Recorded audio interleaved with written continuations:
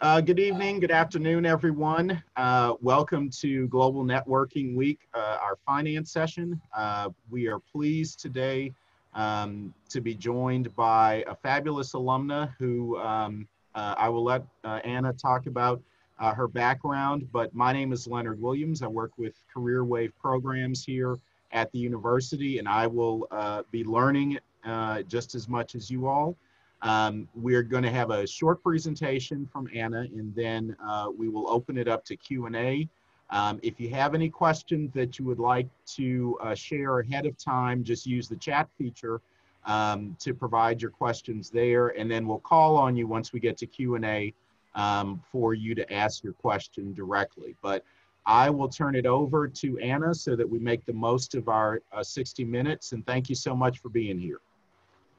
Thank you so much, Leonard. I am so excited to see you all today. Thank you for taking some time out of your schedule to learn more about the industry and the job front. I am admitting people in as I see them, by the way.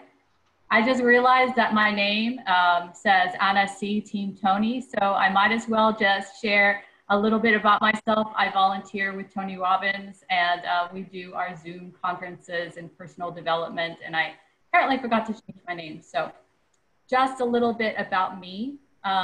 Thank you all for being here again. Let me run through a little bit of my history. Okay, second slide. So as Leonard said, I'm a Tulane alumni, and I graduated with a BSM in 2004, then stayed for my MPhil 1 year in 2005. After that, I went into Wachovia Securities in corporate investment banking, was an investment banking analyst for the Energy and Power Group. And then I went to business school in Spain to get my MBA because I wanted to get international experience and learn a different language. After that, I went to an energy company, worked in the treasury group for a few years, but decided I really missed banking. So I went back into investment banking at BBVA, where I've been for the last 6 years. So I can share a little bit about life at BBVA. I was in CIB for 4 years and moved to HR.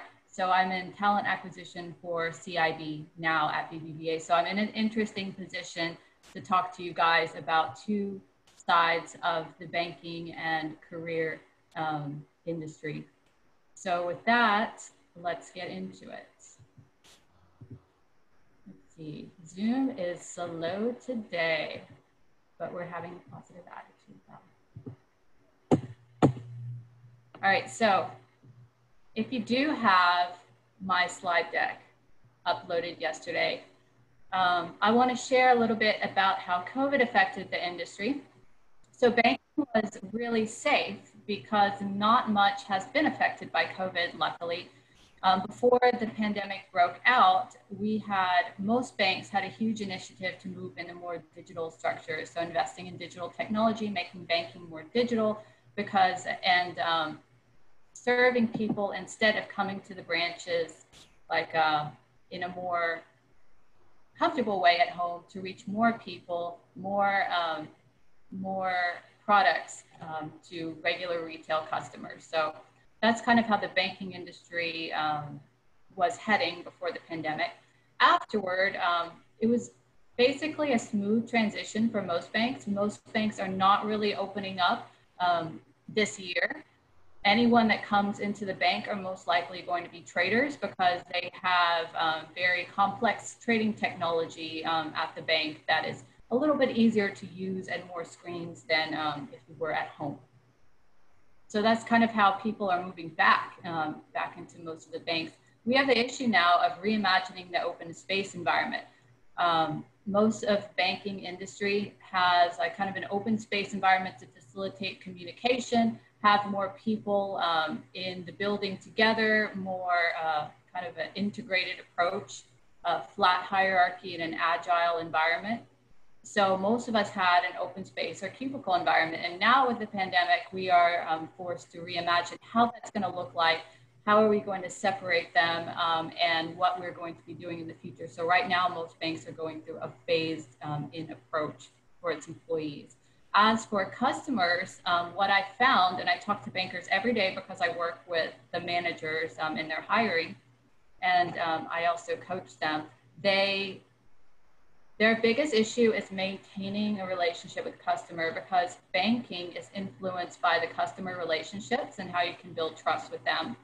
So we're forced to be able to be more flexible to maintain that connection virtually without taking them out for dinners or entertainment outings and things like that. We're forging a more intrinsic connection, a more solid connection that is built on the personal relationships, the trust in the banker, the knowledge of their products, rather than entertainment. And I think that's a much more holistic approach, a much more sustainable approach. And I think generally that's going in the right direction. So, and also improving empathy between bankers and customers is really important as well, and bankers and their team members. So COVID has really influenced banking in a very positive way. So what about the employees? Well, employees all work from home, and a lot of us love it. It gives us more freedom to maintain our schedules and less time for travel and more time with family. There's been little loss of productivity and revenue in the banking industry with people working from home, because there was quite a seamless transition between working in the office and working from home. The problems that we're encountering, well, a lot of banks are encountering, is onboarding new people that have never been in the bank and met all of the people in person. So onboarding new hires virtually, but we're handling it quite well, because a lot of people are kind of reimagining their thinking so that they can connect and how can we use virtual technology to connect in the same way. So there are a lot of pros and cons from working at home. Something I've seen, some have seen an increase in working hours, because people think, oh, because you're at home, you can't really, we know where you are, so we can call you at any time, so that kind of gives people a different incentive. Like, what do we need to do to redefine this working process? Boundaries, where can I put in boundaries? How can I best serve the client still from working at home? I mean, and some people really like this more flexible thing, and they'll answer the phone whenever they get it. So it's forcing us as employees to really look at how we work together and how we interact, and what types of things make us work the best. Like, for introverts like me, I love working from home. I really, really enjoy the peace and quiet, and the ability to be close to family and to not have that commute time. So with that, I want to move into something that's really, really important for us at BBVA in particular, and most banks at the moment, and that is diversity. I'm going to start talking while the slide gets there, because it usually takes the time to get there. But basically, I clipped out a quote from Forbes, and it's all about how diversity brings in more productivity and revenue for everyone. So adding diversity to your workforce is basically a win-win, because you get so many differences in experiences and cultures and backgrounds. I mean, working with people from all over the world is very rewarding. And I remember moving to Spain, I was able to realize that in such a way that made me grow so much more. And oh, finally, it's here. So we also have a higher revenue due to innovation, new ideas from different experiences and different backgrounds. I mean, diversity is the key to the company's bottom line.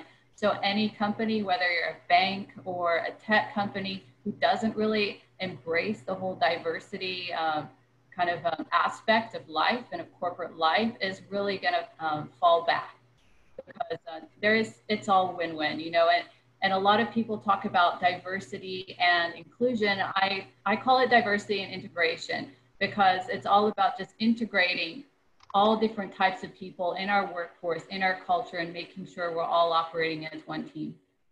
Let me just check on time. Perfect. So a little bit more about diversity. Lately, I felt like it's been very politicized, in that diversity is more than just gender, ethnicity, sexual orientation. It's so much more than that. Diversity as an idea is extremely important, because it also encompasses who you are, accepting people for who they are. There are also introverts, there's extroverts. There are people if you look at like psychological stages of consciousness, there are people more, you know, in spiral dynamics, there's blue memes. So they're very like law and order-ish. They like structure. And then there's people that are more entrepreneurial, meritocracy. And then there's people that are more like, you know, socially oriented. Those are all structures and levels of consciousness. So, I mean, diversity encompasses so much more than what we're just looking at. You know, veterans, military, people from all different backgrounds.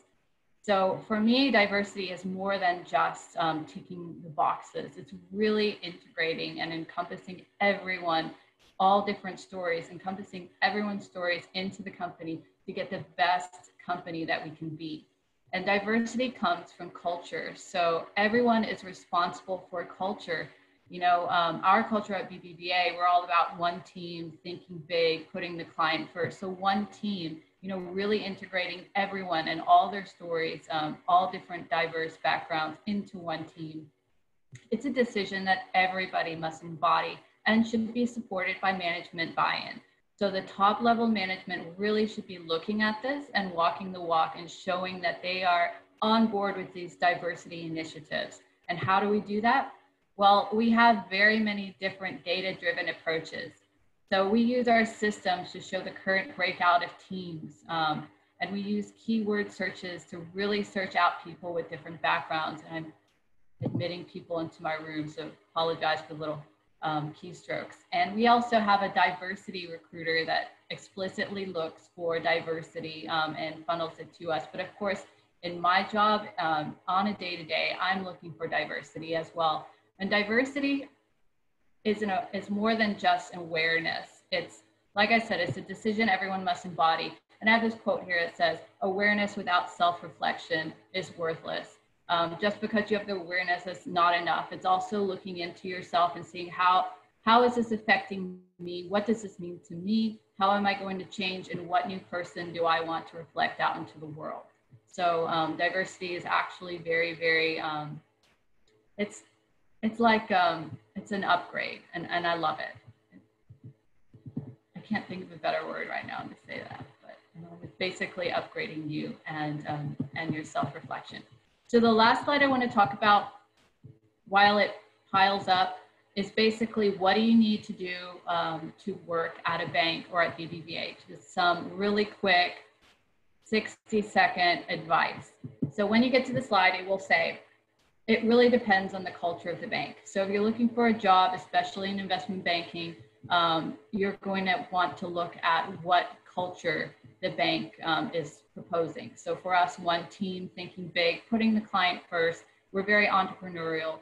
And also different banks, it really depends on if it's an American bank versus a European bank or a Japanese or Asian banks. They all have different levels of different types of cultures. Like for instance, a lot of European banks also have to interact with their corporate offices in Europe. So that has an additional level of complexity and level of diversity that you have to kind of look at that American banks don't have because they have their corporate offices in the States, so it's less complex.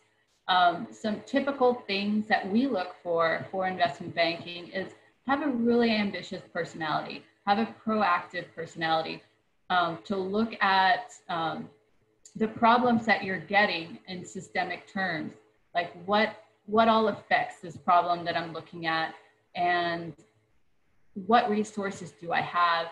Being a team player, you know, interacting with and knowing all different members of your team. And I'm like pressing this to make the slide go. I'm not sure why it's not coming up. Oops. Here it is. Okay, perfect. So every bank has a different culture. We're looking for ambitious, intelligent, strategic people, proactive people, flexible, and working as a team. And of course, banking in general, as opposed to other industries, and I've only worked in energy, but banking is very, very professional. They expect everyone to be responsible, dependable, and a good example for others. You know, if there's a due date, the stuff needs to be done like by that due date. And if you don't understand it, being really communicative about your questions. And BBVA in particular, we're really, really big on coaching integration of the groups and flat hierarchy. So if you have a really good way of doing things, being open and sharing it with others is something we really, really value. And the last thing I want to touch on for the last 15 seconds is something really, really important, and it's the 6 human needs, and it's basically what motivates everyone. And this is kind of a key I want to share with you when you're looking for a job. So every human is really driven, according to this theory, every human is driven by 6 human needs. First one is certainty. So basically that you're standing on solid ground and the ground's not going to collapse under you. That's that certainty you have. Everyone has that. Variety, working on different things every day. Significance, which is how important do you need to feel? How recognized do you need to feel? Connection, which is connecting with your team. Growth, which is like personal growth. And contribution, what are you contributing to the greater good? What are you contributing to your company? So what I found is that people who operate and who are driven by the last 2 needs, which is growth and contribution, are really going to be very, very successful because they're driven by something greater than themselves. So that's something that I particularly look at when I'm interviewing and when everybody's interviewing others, like what really drives them, what motivates them, what's going to keep them happy. And so that's just kind of a tidbit I wanted to share with you. And with that, I'm going to end this presentation. I'm really excited to answer any questions you might have. And I think that's it. Yeah, the careers site is on the bottom, and it's also in the presentation. So if you want to look at our current careers, it's on the bottom of the website. I think that's it. I'll turn it back over to Leonard. Thank you so much, Anna.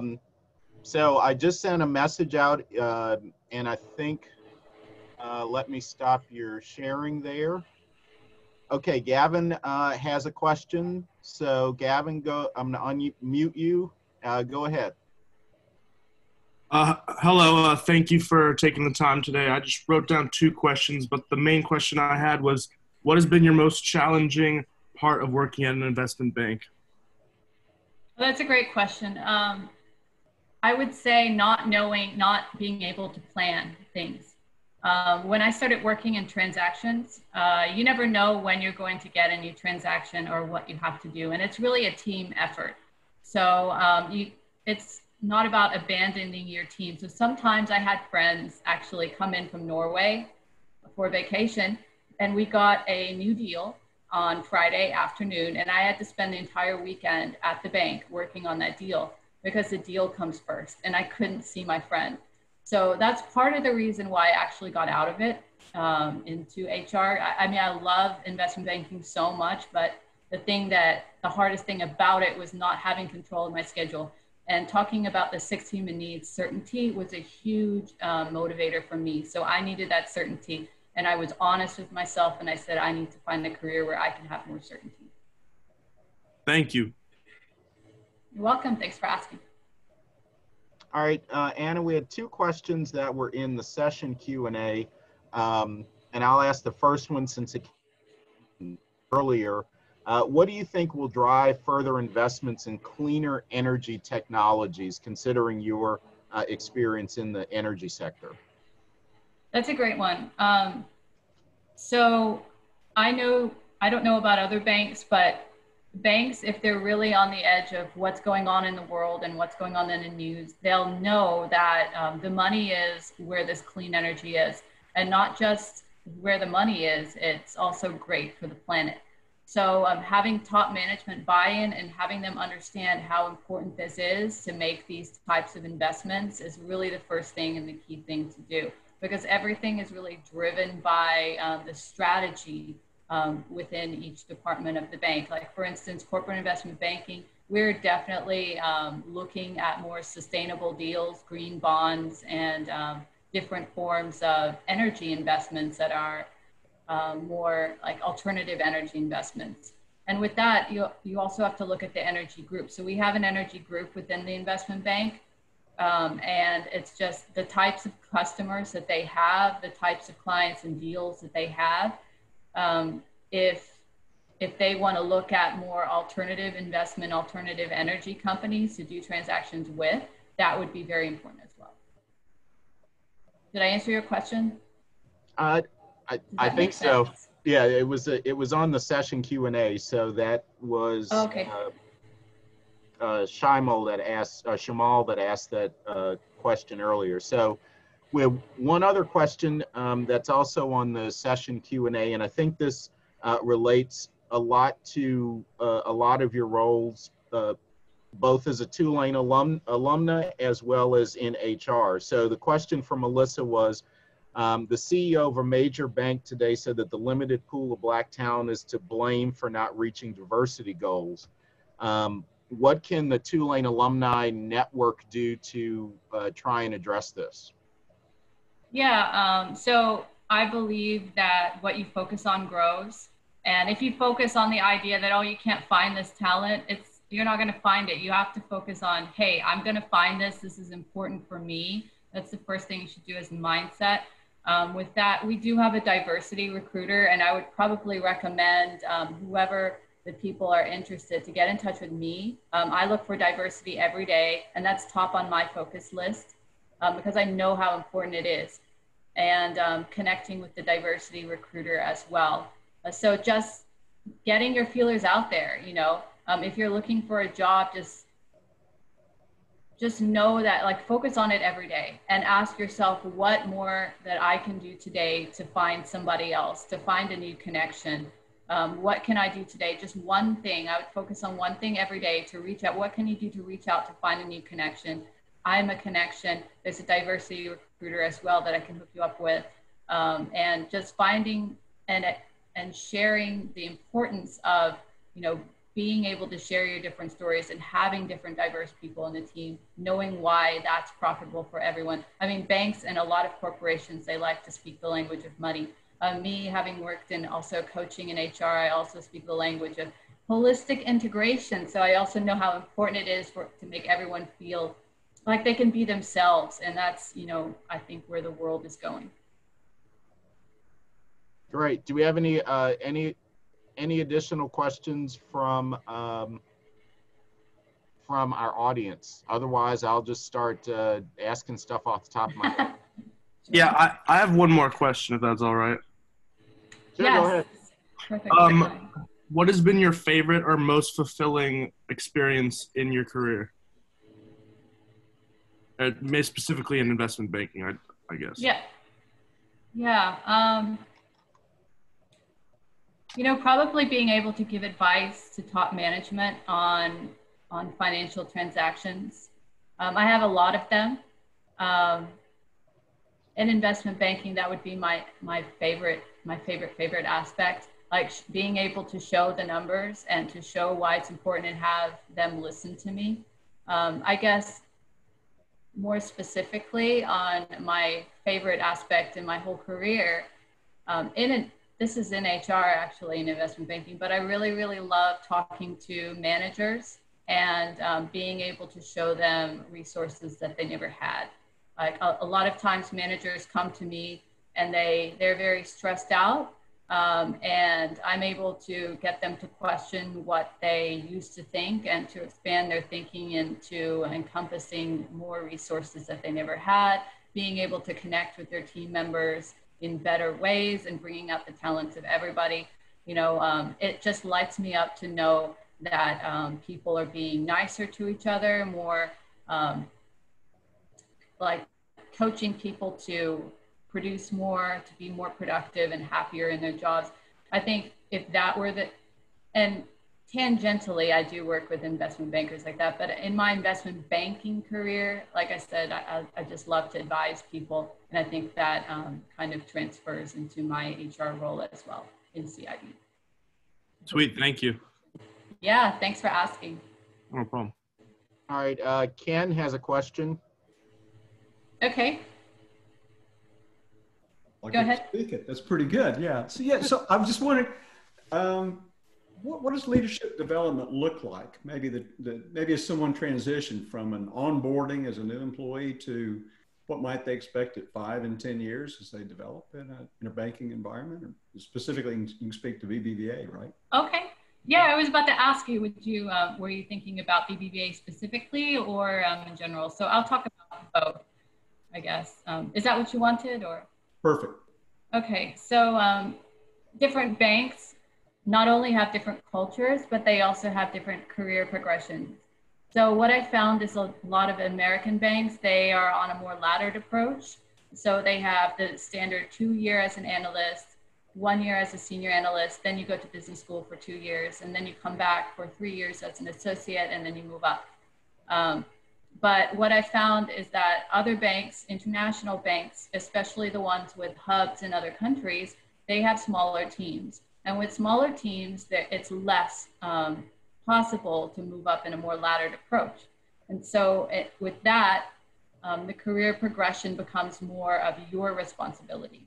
And that just means like, can you develop yourself and really know your skills to know where you should be and how much you want to learn for yourself.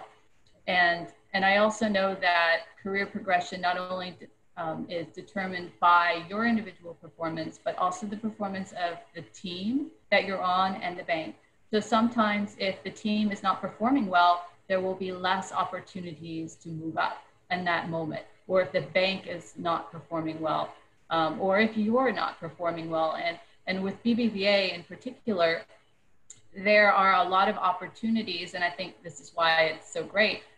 We really encourage people to look around the bank, because once you work at BBVA, you have the knowledge, you have like human capital in knowing everybody and the way we work, and to know also our groups abroad in Spain or Mexico and everything like that. So if you know yourself and are very self-aware and know what you want, you know, there's many opportunities to move. And sometimes, like I said, the teams can be smaller. Sometimes there's an opening in another team that you're tangentially interested in. So I'm gonna admit somebody really quick. So you can move into that team and you might be able to jump quite high with that movement. So it's really about looking at opportunity and knowing where you are and what your talents are and what you want to see in your career. So really owning your career. Like for instance, for me, I moved from global trade finance to HR because I love coaching and I love all those kind of things, but also because I wanted more responsibility. Thank you. Answer your question. Great. Anna, we had a session Q&A question. Given where we are with everyone working virtually and particularly being hired virtually, how can one be successful in virtual interviews? And if you can share one, you don't have to say the person, but share a horrible experience that you had so we'll know not to do that in the future. And I think You kind of broke up a little bit. I think you asked me to share a great example and a learning experience example from a virtual interview. Yes. Okay. So I guess let me start with some great tips on how to conduct really good virtual interviews. So for me, I feel that being authentic and honest is the first thing you should lead with, and more so than preparing some kind of questions that we'll know whether they're canned or not, and we'll know whether, you know, they're not you. It's better to just be really real and authentic in what you want, and do some research and self-examination beforehand, and what types of career, why you want this job, why you looked for this company. So know about the company, about its culture, and about what it's doing, you know, just based on the news, or if you want to look at the 10K as well, and know exactly why you're getting into investment banking, know about it, know the different parts of the bank and what drives the revenues and things like that before you come to an interview. And be able to express very clearly the answers to the questions and very succinctly. What I've seen a lot of people do is ramble on and on for the answers. So, and then they get into a different topic. And that restricts the time I have to ask questions that I need to ask. And then often the interview runs late. But yeah, those are just some tips. A great interview I had, I guess, it just came together really. It flowed together. I didn't have to worry about what I was going to ask next. I ask the same questions to everyone, but it's definitely different when the questions just come out naturally and in a correct flow of conversation rather than it's very staccato and you have to think about which question you're going to position next and everything like that. So definitely being yourself and knowing what you want, being succinct. And a learning experience example, oh man, it would probably be someone who talks about themselves a lot without showing interest in the job or the company. Somebody who showcases themselves in a non-self-aware type of way. I guess you can tell whether someone really knows their strengths and weaknesses and somebody who is really pumping themselves up and not giving you a word of anything in the conversation, not letting you ask the questions because you just keep on talking about yourself, and just not asking about the job. So that's a red flag when they don't ask about the day-to-day of the job, because that's really important to know to see if it's a good fit. Great, thank you. I will, and again, if anyone has a question, you can either post it in the session app or through the chat through Zoom. Since, the majority of our attendees are alumni and at various stages of their careers, if someone were looking to kind of make that transition into banking from some other industry, what kind of should be their game plan if you were to outline it for them coming in as an experienced hire? That's a great question. I actually had to do that when I was in energy and I came back to banking. This is what I did. So after work, every day at work, I would research the trends in banking and I would take courses online on breaking into investment banking. One of my favorite websites to look at was mergersandacquisitions.com, or actually it's called Mergers and Inquisitions, and it's called Breaking into Wall Street. That's the company. I purchased a lot of online courses on just to refresh my modeling skills, like advanced modeling, creating pitch books and stuff, because outside of banking, when I first started into banking, I learned all of these Excel shortcuts, PowerPoint shortcuts, and formatting things to create pitch books, very detail-oriented and on time, that I had forgotten. So I took the class again. I learned all those shortcuts, and I learned how to be very attentive to detail, because in banking, one of the most important things that people need to do is be really, really attentive to everything, because every single number and every single pitch book is going to be very important. And let me tell you, if you get it wrong, you might get yelled at. I try to tell the managers, don't yell anymore. I haven't seen this happen at BBVA, but definitely in the old school investment banking, there's a lot of yelling if you don't put a period on your slides. So definitely have that attention to detail, take the modeling classes, look online to see the industry trends, and talk to other bankers that you know, cultivate a network, talk to them and ask them what it's like working in their company and what is the culture like and what's important for them, what is their bank focused on, where are they going in the future, what is the career progression like, because it's different for every bank. And the culture is different for every bank. And it's really important that if you target a bank, to know their culture and to know what's important to them. It's just like getting to know a person. That's my phone, and that's Justin Trudeau singing that. But anyway, yes, definitely targeted approach. Have a targeted approach and talk to people in banking and know the trends. Okay, Maggie has a question. Go ahead, Maggie. Oh, hi, Anna. So here is that what are some of the current trends that's in banking and specifically healthcare and pharmaceutical industry? Obviously COVID, but I'm very curious that because I just saw a lot of mergers are happening, big pharmas are buying smaller companies, things like that. Just curious to hear about your thoughts. That's a great question. I honestly wish I could answer that And only I can't because I've never worked in the healthcare and pharmaceutical industry in banking. And I know that's very, very specific. So I don't want to kind of talk too much of the current trends in that, as I don't want to mislead. But I can guide you to look at, different industry publications on that, or your friends and associates in the pharmaceutical healthcare industry in banking.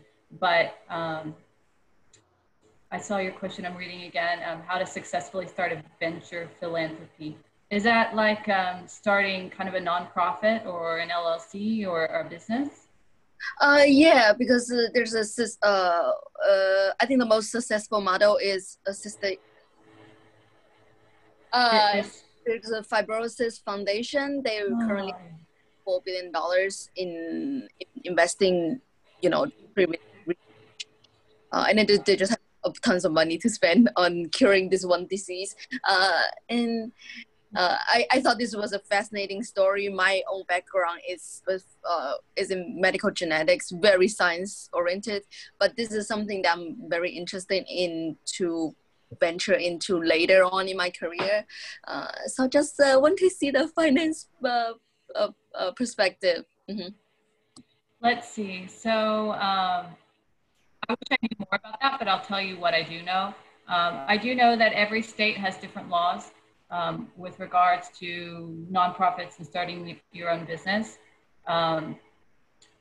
Like for instance, Texas has very favorable laws on LLCs.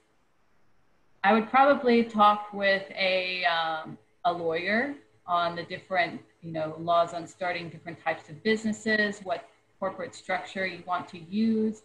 If you want to use like a corporation incorporated LLC, LLP, you probably don't want that. Sole proprietorship, just different tax structures and different corporate structures and exactly what you want to do. Yeah, talk to a lawyer, talk to an accountant, and learn the different laws in your state. That's all I can really add to that. I don't have that much experience in starting my own, healthcare business. Okay, thank you very much. You're welcome. So, hi, Anna. Okay, go ahead. Thank you. Hi, Anna. Thank you. First of all, thank you so much for this presentation. Very informative. I'd like to follow up on my question about the virtual interview. So today I got an interview invitation from one of the top 2 investment banks in Lower Manhattan. And the virtual interview is going to be recorded questions, so without human interactions. So I wonder for a diversity program for militants, am I gonna expect a pretty much similar behavioral questions as usual as ordinary applicants, or the question is gonna be more tailored for militant for service members with military experience? And thank you. Oh, you're welcome. So I just want to make sure I understand the question. So you're asking, you have an interview with some New York investment banks, and their questions are recorded questions, and they're going to be military questions, or? No, the program I got the invitation was for diversity program for militants. So I wonder would the questions be different from the ordinary applicant questions, and how is the diversity program going for us? Thank you. That's a great question. So every bank will have different diversity initiatives, and every interviewer will have different questions. So just because I'm in HR at BBVA absolutely does not mean I'm going to be asking the same questions as HR in Santander or something like that. So I really couldn't tell you what types of questions they would ask. I'm sure I would the best way to get ready for that is to make sure you have, a sharp suit, good color, like shirt that really pops.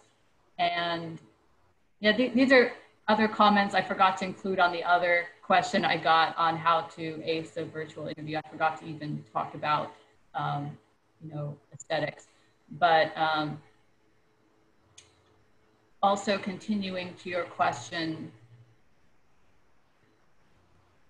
yeah, I really can't tell the questions that they're going to ask, but my best advice would be just to know yourself and to know what values that you have to add to the company, especially when it comes to those types of diversity initiatives and what you can contribute.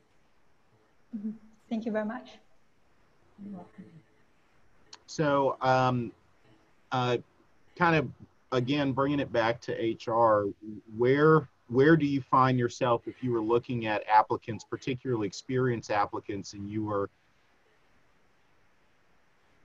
kind of the first few things that you're really looking at that may key into whether you would invite that applicant for an interview or maybe pass on them? Okay. Well, that depends on what the person wants, what the manager wants in his or her position. Hold on. So before, when I recruit for any position, I talk with the manager, and I talk with them and I ask, what's the main goal of this position? What does the candidate have to accomplish to be successful in the first year?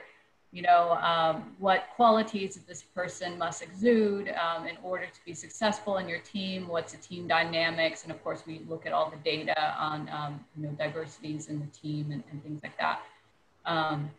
But I usually take a few key words that the manager is looking for, like what types of skill sets does the person have to have? Like, for instance, some of them need licenses.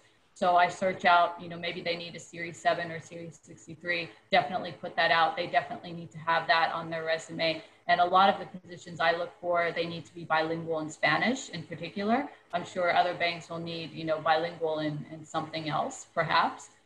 So I need to look for that bilingual in Spanish. And if I like somebody, I'm going to reach out to them and ask, are you like, what's your level of Spanish? And, you know, because that's a job requirement. So you have certain aspects of the job that are exactly required, like 5 to 7 years FX trading experience. So if I see somebody with 5 to 7 years rates experience, well, that's not exactly FX.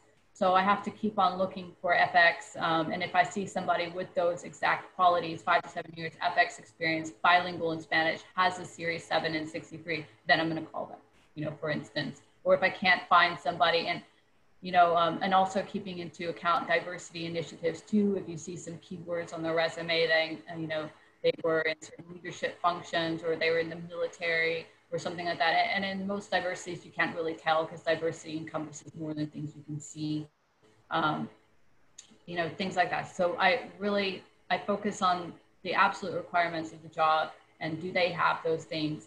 And if they don't, if I can't find anyone with all the job requirements, which I've never encountered before, then I would look at skills that are transferable. So 5 to 7 years of rates experience, I would reach out and say, well, you know, rates works closely with FX. What do you know about FX? You know, just to kind of probe to see what level of experience that they have there.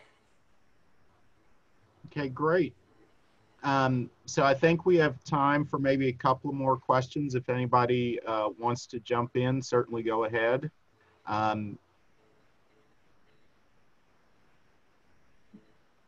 I just want to add that usually if you don't get a call from HR or a recruiter and you've applied, it usually means that they have selected somebody with, you know, the exact things that they're looking for that particular role. And since they've been talking with the manager, they have kind of more detail on the role. And also they work in the company. So a lot of people ask me that. They're like, oh, well, why didn't I get a call back? But you will get an answer, you know, from the company. You will get probably an email or a phone call and say like, hey, it didn't work out because, you know, we selected someone with these qualities. So don't be discouraged. That's all. A lot of people ask me these questions like, or they tell me, oh, I never got an email back from like 5 other banks I applied to. I'm like, well, sorry, you know, like, but I'll send you one. Well, talking specifically about BBVA, what have they shared any short-term or long-term plans regarding hiring, or is it flat? I know that earlier you said that certainly there hadn't been that much of effect, but you know, what is the hiring outlook right now, specifically there? Well, specifically at BBVA, we're a bank that we really love to take care of our employees. And that means that we're not quick to fire, you know? So we're really, when we make our hiring plans, we're very, very thoughtful about it. And we have the person's future in mind and everything like that. So that being said, every single department within the bank will have different plans, you know, like the retail group and the wealth management group will have different plans. The commercial banking group will have different plans. CIB has different plans. And in particular, our group CIB is really, really close to, or corporate investment banking, is really close to the mother office in Spain. So we're really intertwined with their plans as well. That being said, our offerings on the career site is what we have in store. And when we put a position out, it's because we mean it. You know, we want somebody there. We've given it a lot of thought. And it really depends on how different groups are performing. I mean, for instance, right now we have an FX trader, an FX salesperson, and we have a credit trader position open. So we're really looking into expanding those teams. Great. Well, I would remind everyone to certainly, if you have additional questions, post them in the session Q&A. You know, for the next couple of days, we'll still be checking that, and we'll obviously forward those on to Anna. Thank you so much for this afternoon and for sharing your time with us. And I hope that everybody gets in touch with you. I'm sure you're on LinkedIn and Tulane Connect and all of that. Yeah, definitely. I'm seeing some questions in the chat, and I will try to connect with all of you guys through LinkedIn or other. All right. Thank you so much. And everybody have a great evening. Thank you again, Anna. Thank you, Leonard. Thank you, everyone, for coming in and investing. Thank you so much. Thanks.